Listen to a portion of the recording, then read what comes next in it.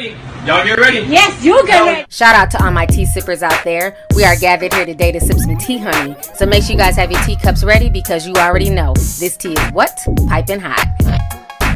Hey you guys, I hope you guys are doing good today. Happy Saturday, tea sippers. So I want to come on here and talk about all this drama that went down last night. So if you guys do not know, I noticed an uptick in, white media outlets and, grown white men, just, crying tattooed tears, honey, on TikTok and Twitter and, even the Instagram CEO, he was very upset.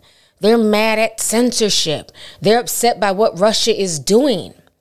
And, a lot of people were feeding into this, like, oh, that's so messed up.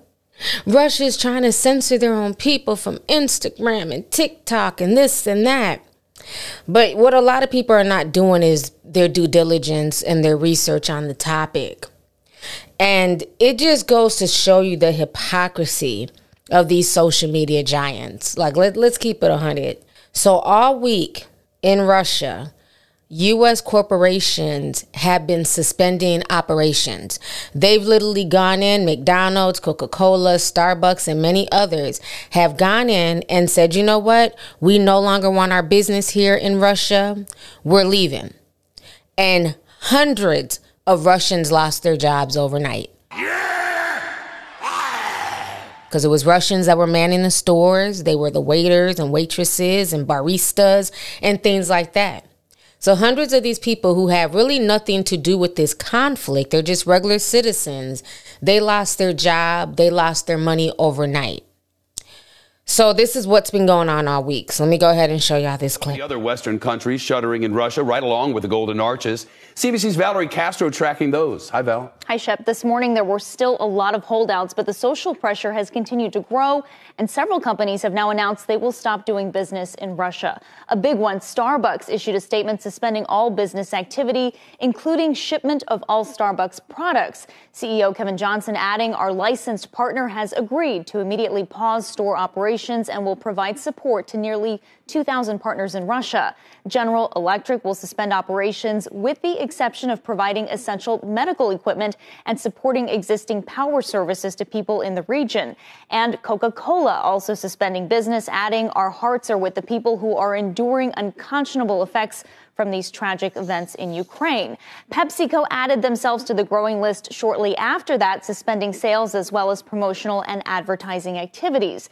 Mounting pressure on social media came in the form of hashtags calling for customers to boycott various brands, Starbucks and McDonald's included. Retail experts say this forced companies to act now rather than wait for the social outcry to blow over. All right, so you guys have just seen that clip of the corporations leaving Russia in droves, per cancel culture. Okay, so fast forward to yesterday. Facebook, aka Meta, they decided to make an announcement basically stating that they are going to, dumb down their terms of services, and they're going to allow people in Ukraine and in other countries to basically promote acts of violence and threats towards Russian troops and the Russian president. So when this went viral that people were allowed to do this, because a lot of Russian hate just going on all over Facebook, all over Instagram.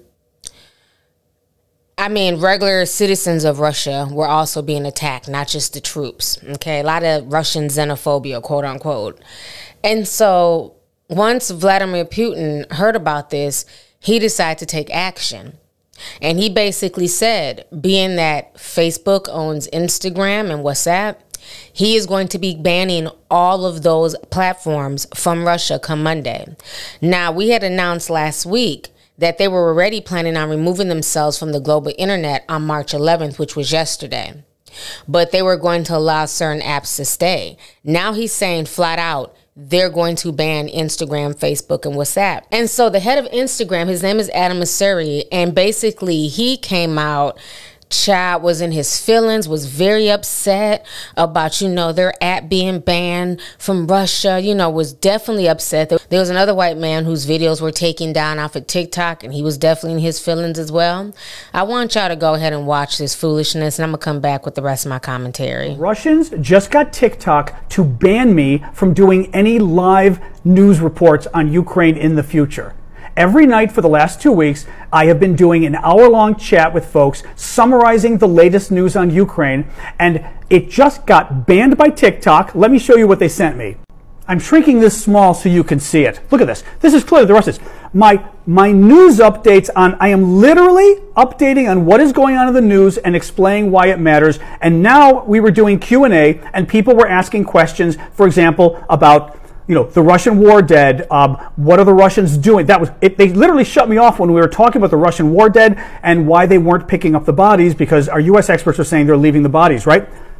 Look at this. Your live access was suspended for violating hateful behavior, attacking, threatening, inciting violence that dehumanizes an individual or group. What are we talking about? Uses or includes slurs, praises, glorifies or support. Oh God. Folks, people were talking about this. TikTok is doing the bidding, and this is really bad, is doing the bidding of the Russians and their allies, the Chinese here. The Russian government has decided to block Instagram in Russia, cutting off millions of people from loved ones and friends around the world. We know that over 80% of people in Russia on Instagram follow an account from outside of Russia. The situation is terrifying, and we're trying to do all that we can to help keep people safe. We've made encrypted chats available to everyone in Ukraine and Russia. And we've encouraged everyone in the region to make their accounts private, and we've made it so that you cannot see who another account follows for safety reasons. We've also pledged $15 million to humanitarian efforts, and we've seen 750,000 people on the platform raise over $30 million for similar efforts. We've also created an information hub for people in the region, even if they move from country to country, to make sure they have access to good information and context.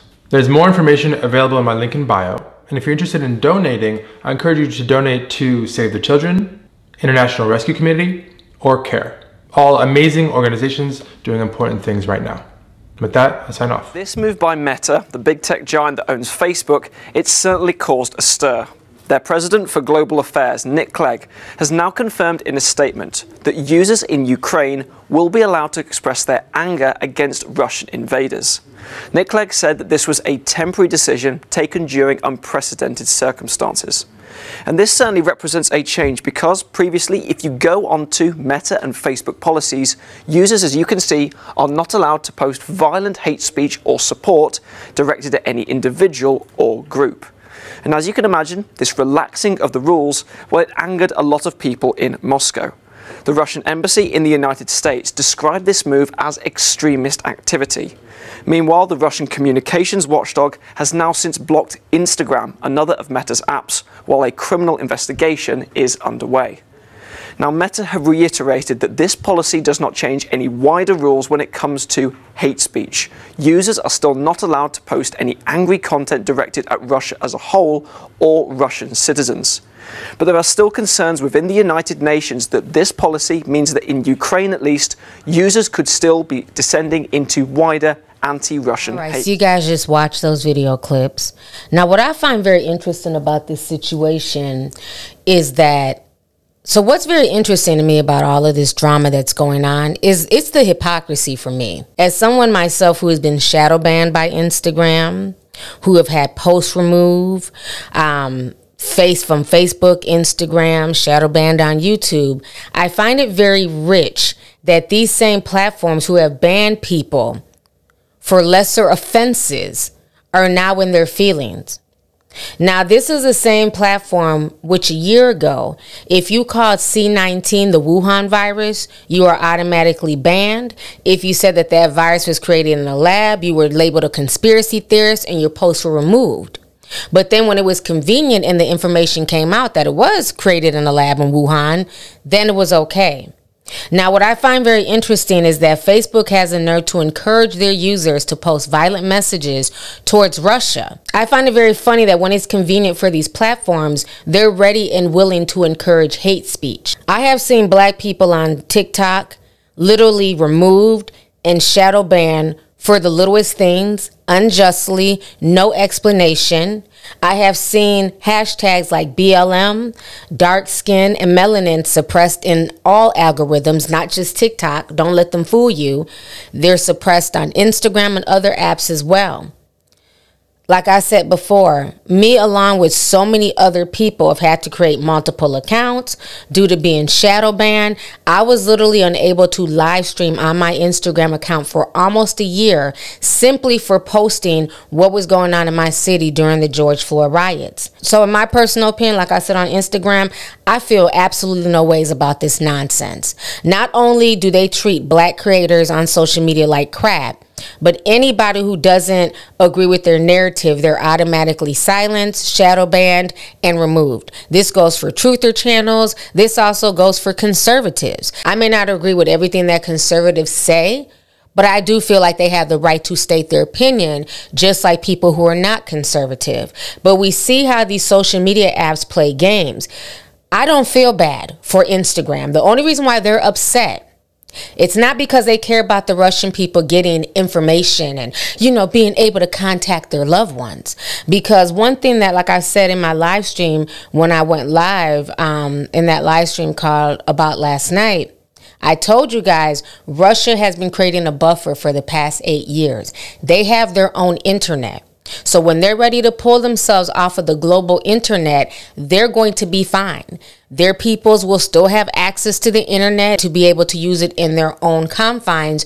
Just like with China, Chinese people don't have access to all these same apps that we have access to. A lot of them use apps like WeChat because China is very restrictive. I find it very disingenuous that he's on Instagram literally almost in tears about this.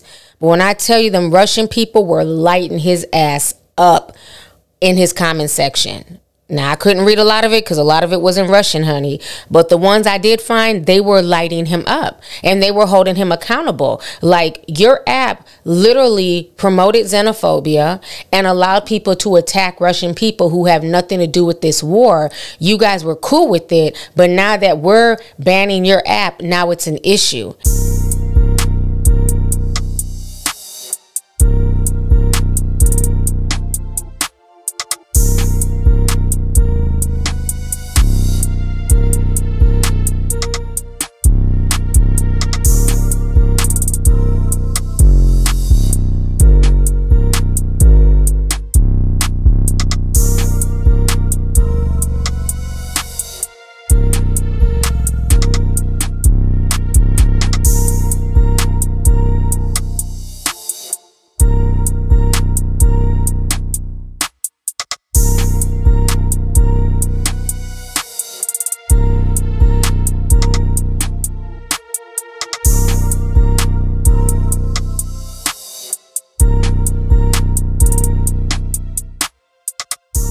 And some of the biggest social media influencers in Russia were speaking out because this is going to affect them as well. You know, their livelihood, all of their posts from the past 5 to 10 years. The one lady ended up having to make a Telegraph account, and within a few hours, she had 1 million followers. And she was on there crying. You know, she's talking in Russian, so I can't understand anything she's saying. But I just find it very rich how it was okay when all these American companies were pulling out of Russia and causing people who have nothing to do with the war, you know, these are just regular civilians, to lose their jobs. But now that Russia is pulling the same tactics, now it's an issue.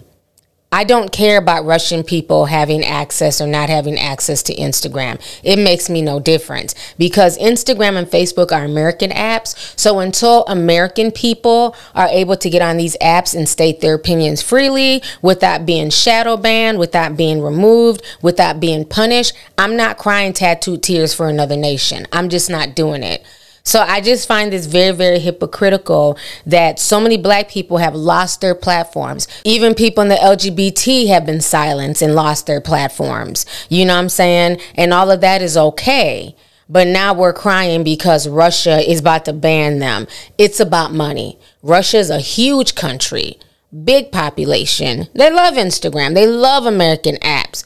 So when you say that they're going to be pulled off of this app, he's not crying for the Russian people. He's crying because he's going to lose clicks, views, and revenue that's generated by these people. See, it was funny when y'all were pulling physical businesses from Russia. It was okay because it didn't really affect the tech giants. But now that Russia's playing the same game and they're about to start banning all these tech giants from their country, now they're seeing that's a huge revenue stream that's about to be lost. And they're definitely hot and bothered, okay? Another thing that I find very interesting is that, like I said, I watch news from all over the world. Everything from WeOn, you know what I'm saying? We have whole streaming parties watching WeOn. And another news station that I liked is RT News, Russia Today. Been watching them off and on for like the past 5 years. I always feel like they were fair, just like I watch Sky News in Australia. I watch a lot of other things besides CNN and Fox, okay? And YouTube had absolutely no problem banning RT News. So much so when you go to look up anything with RT News, they're still posting, but I no longer have access to it here in Minnesota. I no longer have access to see what they're talking about or to hear their side of the story or to just, you know, see what's going on that side of the world. We no longer have access to RT News. When you click on it, it literally says video unavailable. This content is not available in this country's domain due to legal compliance. So if y'all don't see the games that are being played here and the censorship, it's really sad. You know, to me, there's no heroes in all of this. It's the regular people who are suffering because leaders want to play puppeteer. You know, but I just found it really rich yesterday that these same people who have banned so many other people here in America for a lot less are now in their feelings after they allowed Ukrainians and others to basically send death threats, wish death, you know, to talk and post all forms of violence against a nation. But when we were posting videos about SARS, it was removed. It was banned. You were shadow banned for posting stuff that was going on in Nigeria about SARS. When we were posting things about the riots in 2020 with George Floyd, things were being pulled down. As soon as they were being pulled up, they were being pulled down by Facebook and Instagram. So like I said, it's very funny that when it's something that they want to promote and push, they're willing to, you know what I'm saying, change the rules and regulations. But when it's something that they want to hide and ban and not promote, then they can come after you and say, well, you violated terms of services. I didn't know that terms of services could waiver as needed depending on the country and the situation. So this entire situation is very disturbing to me. It was bothering me and my homegirls, honey, so I felt like I needed to speak on it. It's upsetting me and my homegirl because we feel like, well, damn. So let's go ahead and get the discussion popping. Let me know what you guys think about all this mess. Are you guys sad because Russia is pulling their people from Instagram and Facebook? Or do you guys see the hypocrisy that I'm seeing, that Instagram is upset and in their feelings, but yet and still they've done the same thing to countless Americans here? So let me know your thoughts. Make sure you hit that subscribe button, y'all, in the event you've been unsubscribed from my channel, because you know they love shadow banning my content, honey. Also, make sure to share the video. Make sure you thumbs up. And thank you so much once again for the support. Talk to y'all later. Deuces.